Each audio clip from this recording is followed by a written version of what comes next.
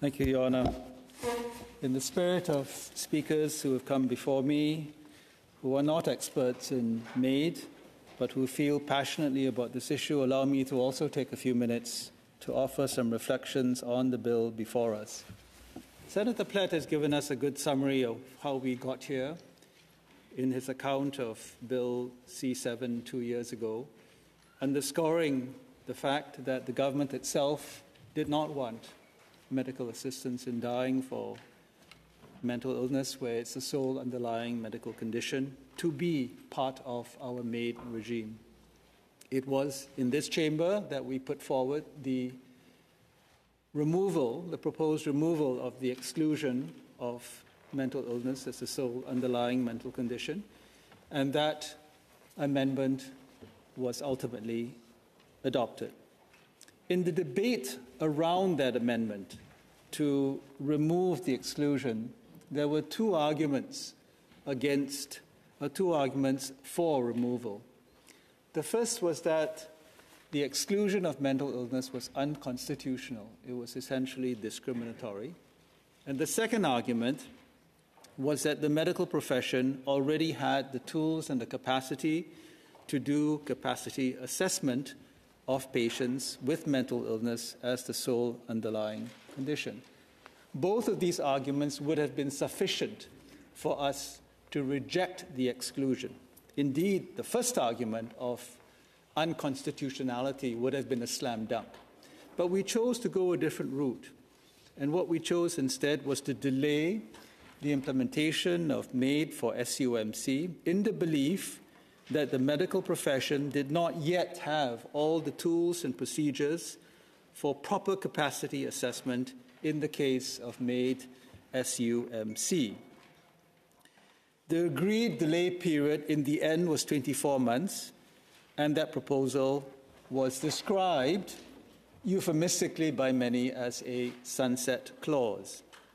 I thought at the time that the image of sunset was not helpful for a variety of reasons, but in particular because sunsets are inevitable and essentially unchangeable, whereas the nature of the task that we gave to the medical profession for this 24-month period did not lend itself into a fixed time frame.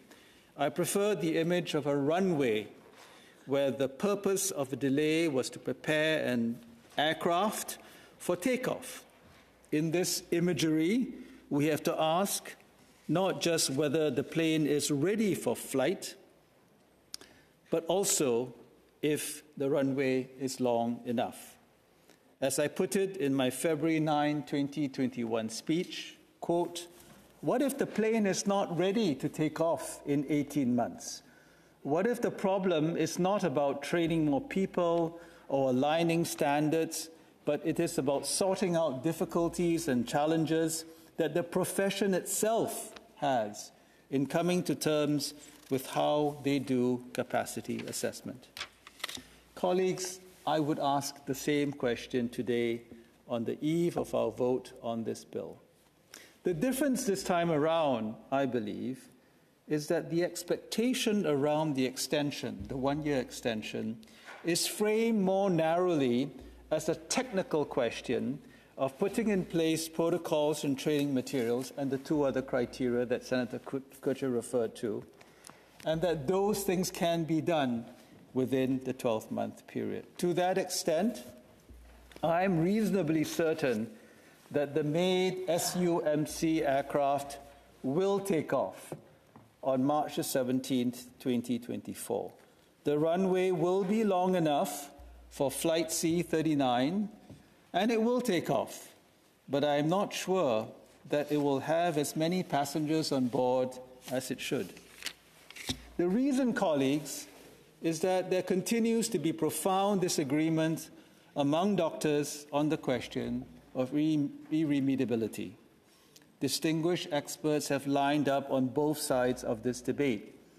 If you were hoping, as I was, for the original 24-month delay to provide scientific clarity on irremediability, you will be disappointed.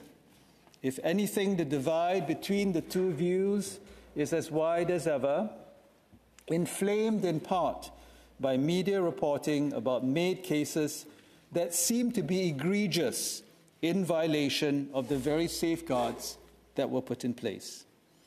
That is why, honourable colleagues, I believe the debate on MAID SUMC this time around is focusing so much more on the rights and autonomy of Canadians with mental illness as a sole underlying medical condition, rather than on medical evidence of irremediability.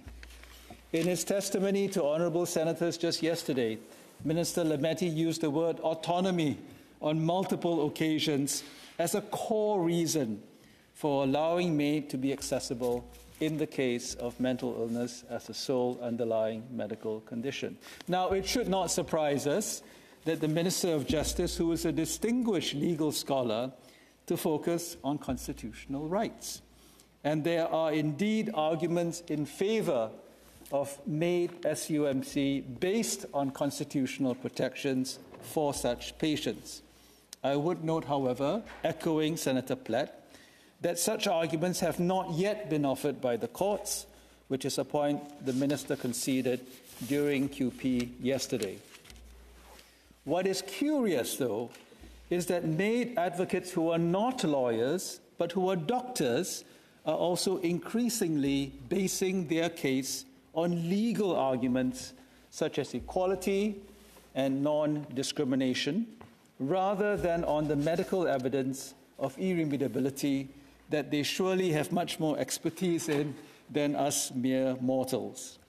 Which suggests to me that the direction in which we are heading on MAID in general, and we can be sure that this is not the last MAID bill that we will debate, the direction in which we are heading on MAID in general is a focus on the rights of Canadians to determine their time of death and less on the conditions under which that should happen. Grievous and irredeemable may well continue to be embedded in our law as a formal condition for MAID.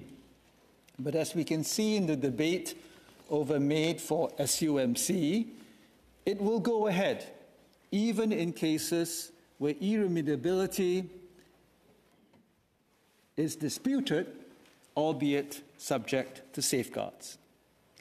What will happen after March 17, 2024, is that MAID for mental illness, SUMC, will be considered on a case-by-case basis.